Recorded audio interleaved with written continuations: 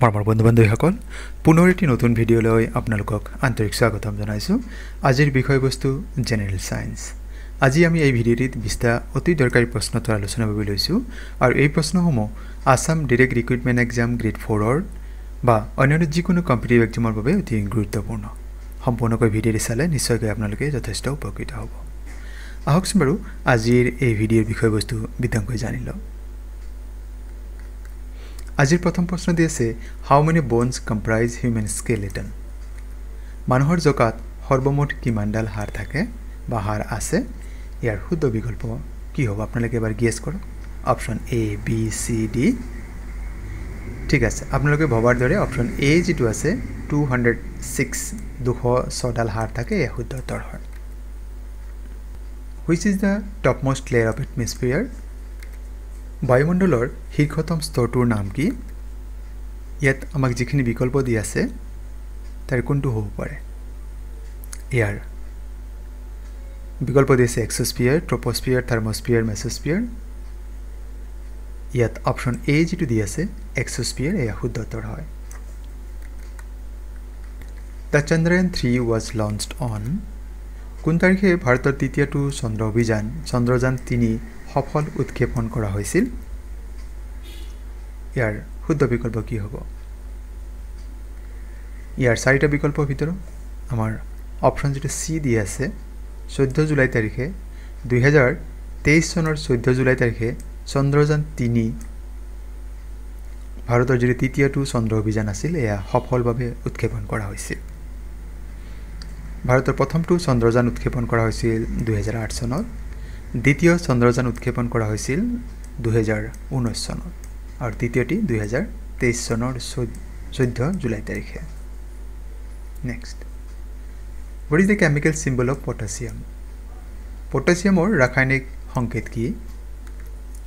ইয়াত যিখিনি বিকল্প দি আছে কোনটো শুদ্ধ উত্তৰ হ'ব? ইয়াত চাওক এই চাৰিটা বিকল্পৰ আমাৰ কে যেটো লেটাৰ দি আছে অপচন এ পটাছিয়ামৰ কেমিকেল সিম্বল হৈছে কে, ক্যাপিটেল লেটাৰ কে হয়। বাকি কেইটানো কি বুজায় এবাৰ আমি তাকো জানি লওঁ।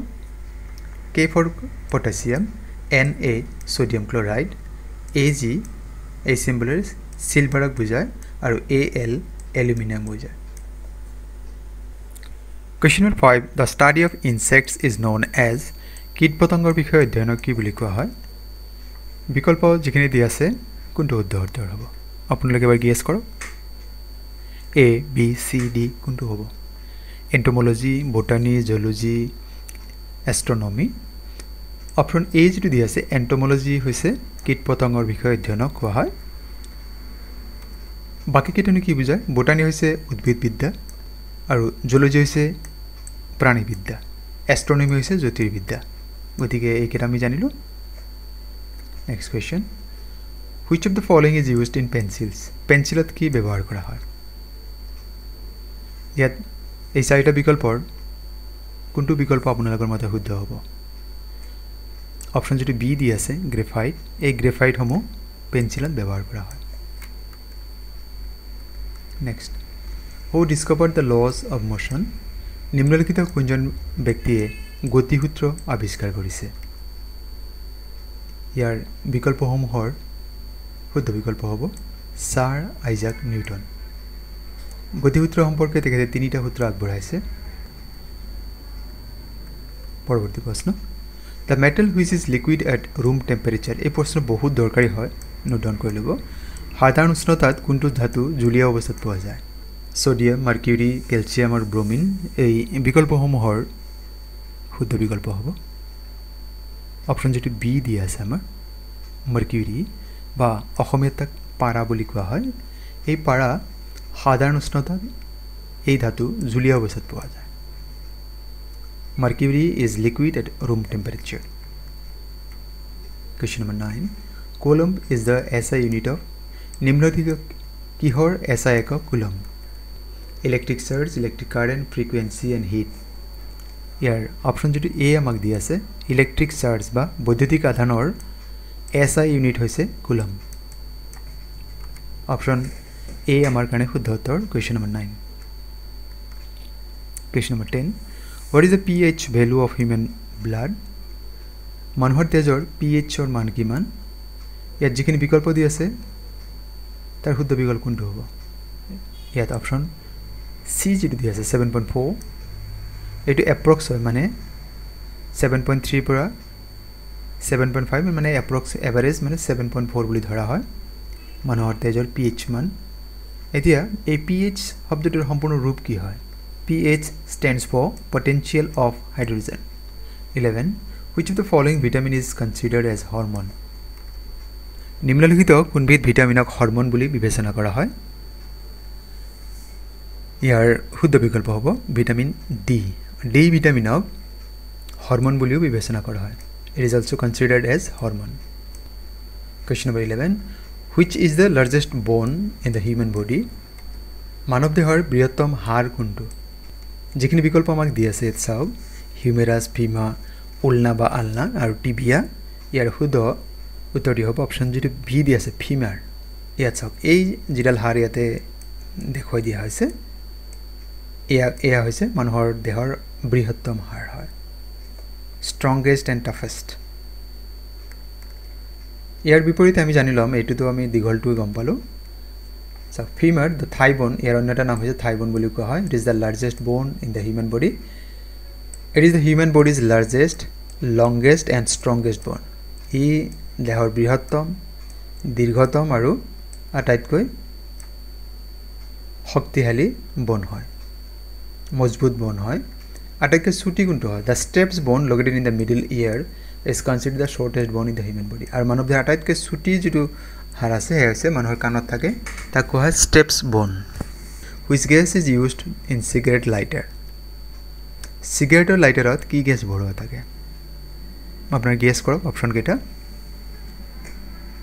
চাওক এটা আপোনালোকৰ নম্বৰ পাইছে না নাই চাই ল'ব বিউটেন অপচন সি cigarette lighterত বিউটেন গ্যাস ভৰোৱা থাকে আপোনাৰ গ্যাস কৰাটো শুদ্ধ হৈছে নে question number 13 which gas helps in extinguishing fire নিম্নলিখিত কোনবিধ গ্যাসে জুই নুমাত সহায় কৰে নাইট্ৰজেন হাইড্ৰজেন অক্সিজেন কাৰ্বন ডাই অক্সাইড হয় এটো কাৰ্বন ডাই অক্সাইড গ্যাস এই গ্যাসে জুই নুমাত সহায় কৰে carbon dye oxide helps in extinguishing fire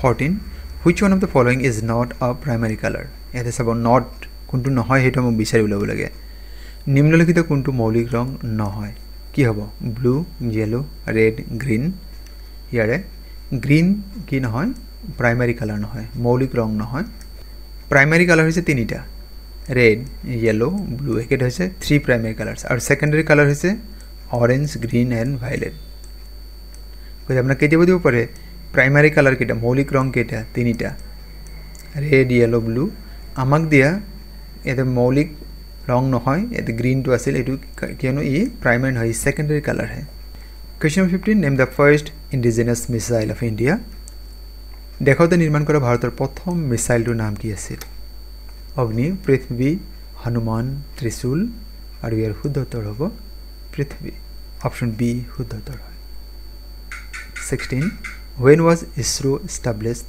isro কেতিয়া স্থাপন কৰা হৈছিল বা গঠন কৰা হৈছিল ইসৰো ভাৰতীয় মহাকাশ গবেষণা প্ৰতিষ্ঠান ইসৰোৰ সম্পূৰ্ণ ৰূপ হইছে ইন্ডিয়ান স্পেস ৰিসাৰ্চ অৰ্গানাইজেশন কেতিয়া স্থাপন কৰা হৈছিল ইয়া চাওক ইয়াৰ শুদ্ধ উত্তৰ হ'ব 15th of August 1969 1969 চনৰ 15 আগষ্ট তাৰিখে ইন্ডিয়ান স্পেস ৰিসাৰ্চ অৰ্গানাইজেশন স্থাপন কৰা হৈছিল অন্যটা দৰকাৰী প্ৰশ্ন হৈছে কেতিয়াবা আপোনাক দিয়ে যে এই ইসৰো বা ভাৰতীয় মহাকাশ গবেষণা প্ৰতিষ্ঠান ইয়াৰ মুখ্য কাৰ্যালয় ক'ত তেতিয়াৰ উত্তৰ হ'ব কৰ্ণাটক ৰাজ্যৰ ৰাজধানী চহৰ বেংগালুৰুত ইয়াৰ মুখ্য কাৰ্যালয় অৱস্থিত লোহিত ৰক্তকণিকাৰ জীৱনকাল কিমান The lifespan of red blood cells RBC is কিমান হ'ব 120 days 120 দিন question number 18 The average heartbeat per minute in a normal man is প্ৰতি মিনিটত সাধাৰণ ব্যক্তি এজনৰ হৃদস্পন্দনৰ হাৰ কিমান ইয়াৰ শুদ্ধ উত্তৰ হৈছে 72 times question number 19 name the enzyme responsible for digestion of protein in stomach পাকস্থলীত protein পাচনত সহায় কৰা উৎসেচকবিধৰ নাম কি হ'ব আপুনি কওক তিনিটা বিকল্প দি আছে 4 নম্বৰটো নহয় বাৰু ইয়াৰ এই প্ৰথম তিনিটাৰ এটা হ'ব ট্ৰিপচিন লাইপেজ আৰু পেপচিন শুদ্ধটোটি হ'ব পেপচিন Question number 20 আৰু এই ভিডিওৰ অন্তিম প্ৰশ্ন Which of the following diseases is caused by dog bite কুকুৰে কামুৰিলে নিম্নলিখিত কোনটো বেমাৰ হয় জন্ডিস নহয় বাৰু পলিও নহয় ইনফ্লুয়েঞ্জা নহয় এইটো ফ্লুয়েঞ্জা এনেকৈ হ'ব লাগিছিল ইনফ্লুয়েঞ্জা ইয়াত কি হ'ব ৰেবিস অপচন যেটো ডি দি আছে এয়া হৈছে কুকুৰে কামুৰাৰ ফলত এই বেমাৰটো হয়